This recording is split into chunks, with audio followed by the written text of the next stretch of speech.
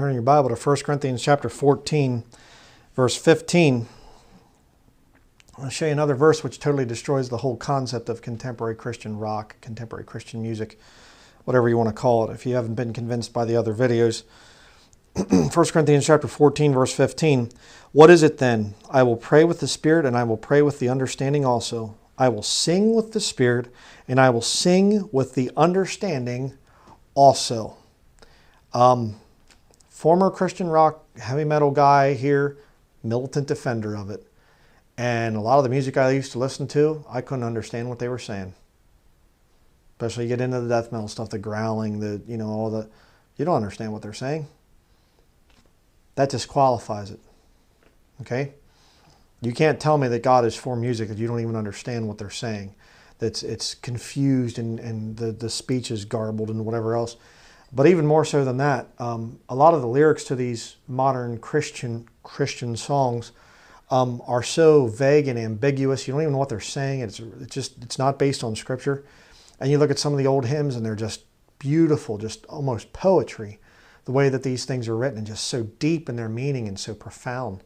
I knew a modern CCM professing Christian, wicked woman, and she said, I hate the old hymns because they're just too theological.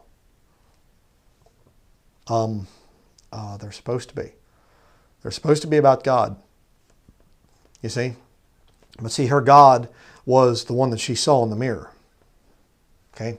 So she didn't want to hear a whole lot about God and a whole lot about doctrine and things. You see, she didn't want to sing with the understanding also. We need to sing with the understanding that we're praising the Lord.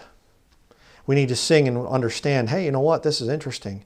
Great is the Lord, and greatly to be praised in the city of our God, in the mountain of His holiness.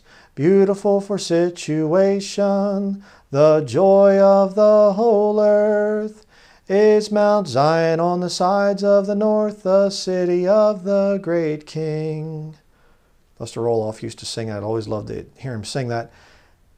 But that's Scripture. I will sing with the understanding also. I believe I can fly.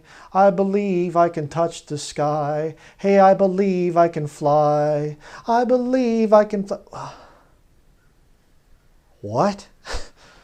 Chapter and verse, please. I believe I can fly. I believe I can touch the sky. This now, the music and whatever. I'm not even going to sing any more of the modern songs. They make me want to puke.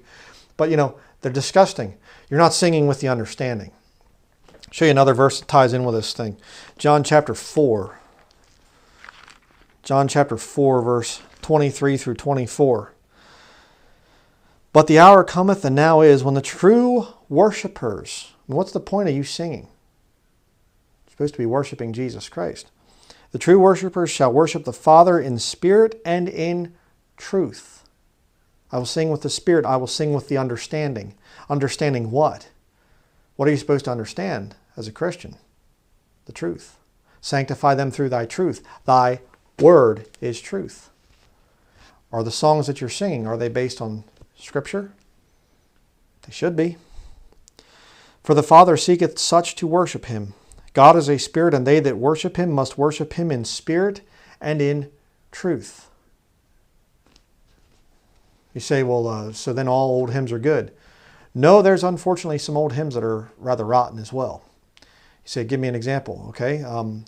Holy, holy, holy, Lord God Almighty, God in three persons, blessed Trinity. You say, oh, you would condemn that song? Yes, I would, because there is no God in three persons. There is no blessed Trinity. I mean, should I just start singing to a guy named George,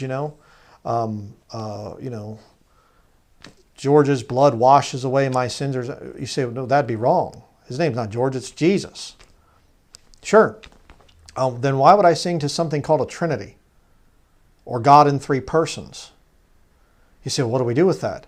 Well, we either change the lyrics to, God, Jesus is the Lord and not a Trinity. That's one of the ways we like to sing it. Or just don't sing the song. Simple. Sing with your understanding. Sing with the Spirit, you see. Don't lie about the Lord. And there's other old hymns too, you got to watch out for some of them and whatever else. I remember I have a Baptist hymnal and they actually had a song about astronauts. I'm not joking. It's weird. But, there's just no argument for the thing of this contemporary Christian rock stuff and whatever else. You are doing what you like. It's all about you. It's the music that you prefer, you see. And you look at the lyrical content of that stuff, it's terrible. And you look at just the beat and everything else, the very heavy emphasis on rhythm, it's satanic. So you can watch the other videos for more proof on that thing. Christian rock is evil. Get away from it. That's going to be it. Thank you for watching.